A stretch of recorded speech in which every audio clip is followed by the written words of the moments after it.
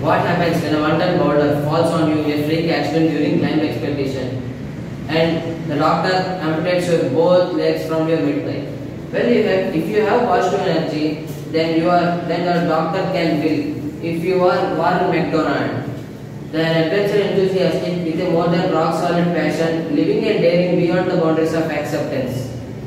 After a successful amputation operation that took away his legs but saved his life, the doctor announced that he won't be able to walk ever again. But the doctor never said about his cycling or cravagging or climbing, etc. He underestimated the unwilling person of Warren McDonald.